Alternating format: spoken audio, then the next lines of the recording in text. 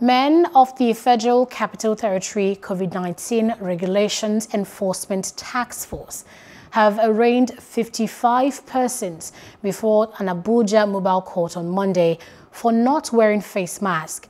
Head Media, Publicity and Enlightenment of the task force, Mr. Ikaru Atta, explained that the offenders were arrested from different parts of the city during its regular enforcement campaign.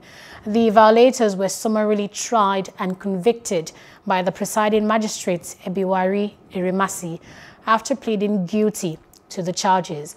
They were fined 2,000 naira each with an option of engaging in supervised community service. However, one of the convicts who attempted to obstruct the court proceedings was remanded in a correctional facility.